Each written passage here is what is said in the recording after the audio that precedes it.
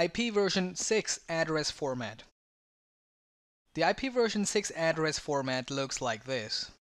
IPv4 was in decimal format, while IPv6 is in hexadecimal format, which means you'll have characters ranging from 0 to 9 and A to F. The letter A represents the decimal value 10, and the letter F represents the decimal value 15. So 0 to 15 is the range of hexadecimal format. IPv4 address was 32 bits in length, while an IPv6 address is 128 bits in length. The IPv6 address is written in 8 groups. You can see 1, 2, 3, 4, 5, 6, 7, 8. 8 groups of hexadecimal characters. After every 4 characters, you have a colon. So 8 groups separated by colons. Every character that you see here can be represented by 4 binary bits. So you have a total of 8 groups. Every group has 4 characters, so which means 8 into 4 is 32 characters. Every character can be represented by 4 binary bits.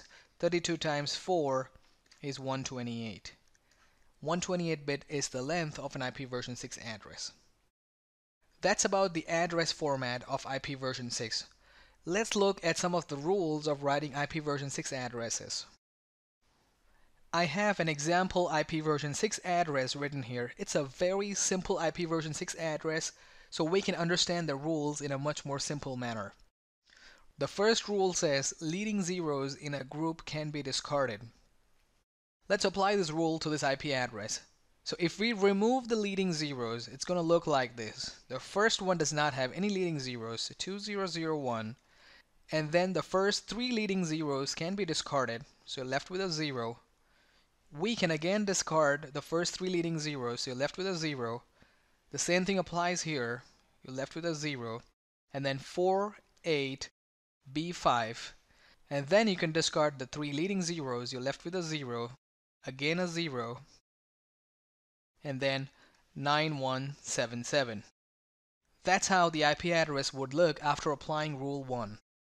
The second rule says any one group of 2 or more zeros can be replaced with colon colon. Remember the word any one group of 2 or more zeros. This is important. In our case, we have 2 groups of 2 or more zeros. This is the first group, and this is the second group.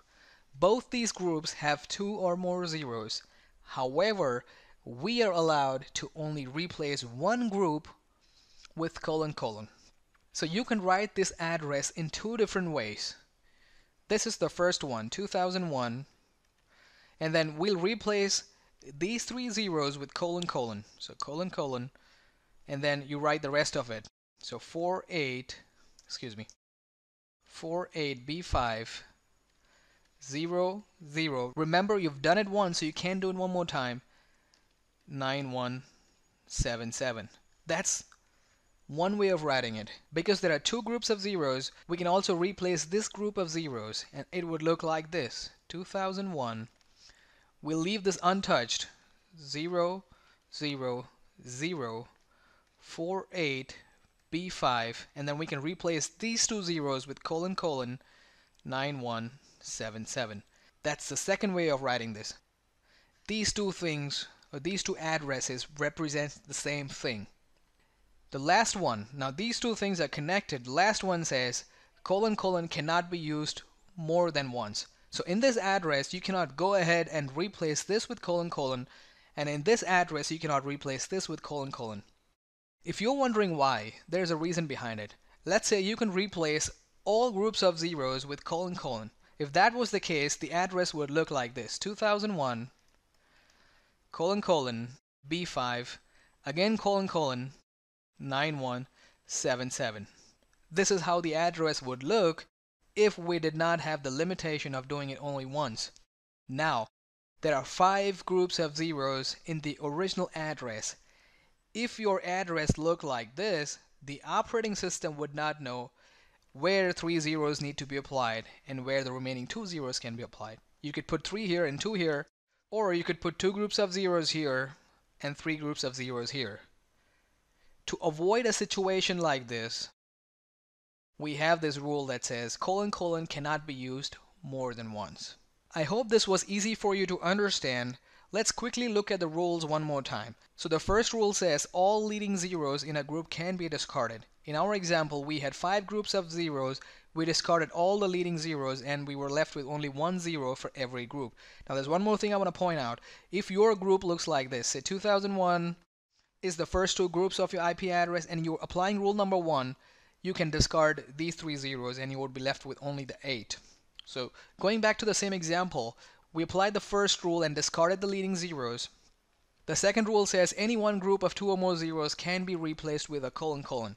In our example, we have 2 groups of 2 or more zeros, so you can write this in 2 ways. You can replace the first group of zeros and you would get this address, or you could replace the second group of zeros with colon colon and you'd get this address. And the last thing to remember is colon colon can be used only once. That's all about the rules for IPv6 addresses.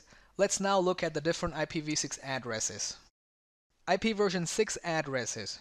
The first one is unspecified. Now when a computer boots up, it has no address assigned to itself. That's when it uses the unspecified address to talk to others. If the computer is on a network that has DHCP enabled, the unspecified address is used before it gets an address assigned through DHCP. The unspecified address is denoted by ::/128. Remember from the last topic we discussed, a ::/ is used to represent 2 or more groups of zeros. In this case, it's only ::, which means the entire address is just zeros. This is same as 0.0.0.0 in IPv4. Now remember, you should never manually assign this address to a host. What happens if you still did that? Well, the router will not forward a packet that comes from an address ::/128. The next one is loopback. If you remember from the last video about IPv4, we talked about loopback addresses. A loopback address is used to talk to itself. It is represented as ::1/128, which means it has all zeros and the last character is a 1. This is same as 127.0.0.1 in IPv4. The next address is a link local address. Let me clear the board for a second. Let's say you have a computer that does not have an IP address assigned to itself and there is no DHCP on the network. That's when the computer will assign itself an address known as the link local address. The range for this address is FE80/10. If you're wondering what the 10 means, it means the first 10 bits of the address have to be fixed. Converting the F into binary, you would get 4 ones. The E can be written as 1110. 8 can be written as 1000. Now that's 12 bits. The first 10 bits of a link local address have to look like this. That's what the /10 means. The link local address is same as a PIPA in IPv4. It stands for Automatic Private IP Address Configuration. In IPv4, if a computer does not have an IP address assigned to it and there is no DHCP server, it self-assigns an address. The operating system assigns an address in the range 169.254.0.0/16. Now this address is used for communicating with others in IPv4. This is same as FE80/10 in IPv6. Unique local addresses. Just like the way it sounds, unique local addresses are unique and local addresses used for LAN communication. We can compare this with RFC 1918 addresses that we discussed in IPv4. These addresses are private IP addresses that cannot be routed on the internet. The range for this address would be FC00/7, which means the first 7 bits have to be fixed. Converting F in binary, you would get 1111. C stands for 12 in decimal, and 12 can be represented as 1100. That's 8 bits. The first 7 bits of a unique local address have to look like this. Global unicast address. Global unicast addresses are publicly routable addresses, which means you can use them on the internet. The first 3 bits of a global unicast address have to be 001. Let me put that here. The first 3 bits always have to be 001. Now we discussed previously that every character that you see here can be represented by 4 binary bits. The first 3 binary bits are set to 001, and the fourth one can be anything. It can be a 0 or a 1. If you put a 0 here, you get the first character as a 2. If you put a 1 here, you get the first character as a 3. And then there's 3 characters remaining in the first group. These 3 characters can be represented by 12 binary bits. If you put all of them as zeros, you would get 2000, and if you put all of them as ones, you get 3FFF. That's the range of a global unicast address, 2000:3 all the way up to 3FFF:3. The 3 means that the first 3 bits are set to 001.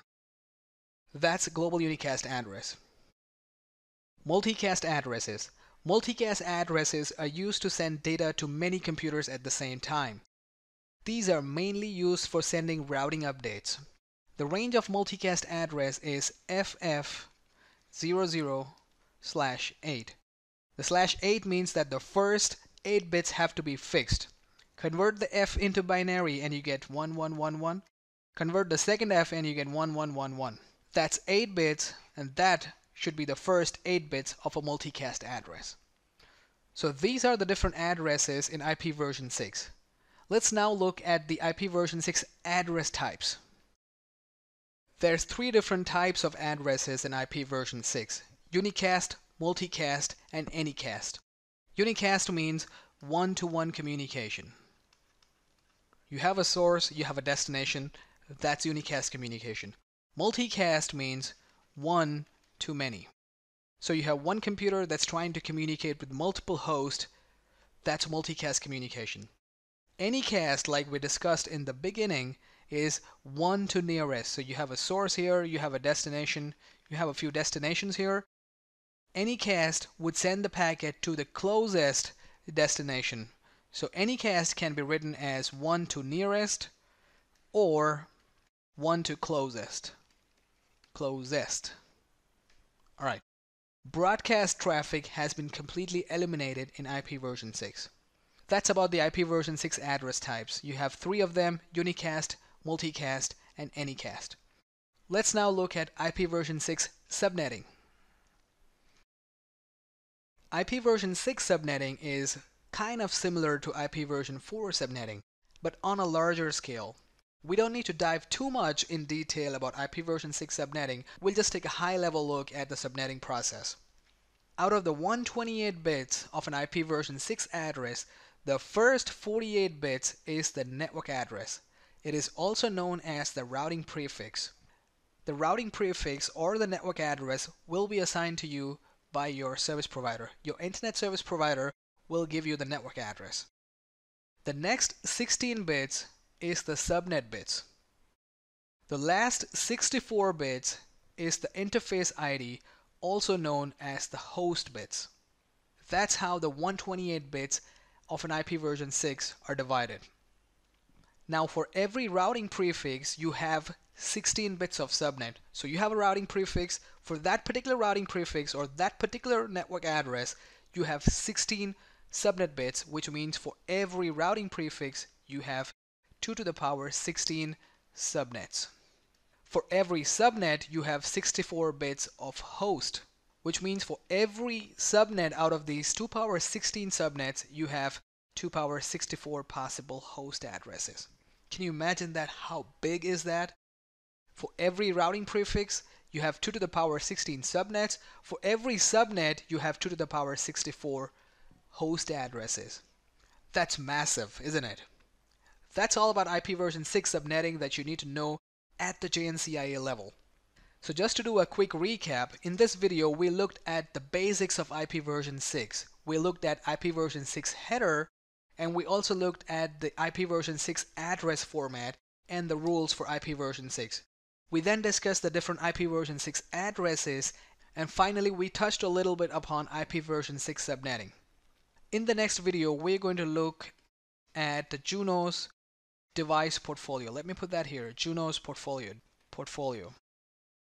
We'll look at the different routers, switches, and firewalls available with Juniper. That's the plan for the next video. I'm really excited to see you there. I'd like to thank you for watching.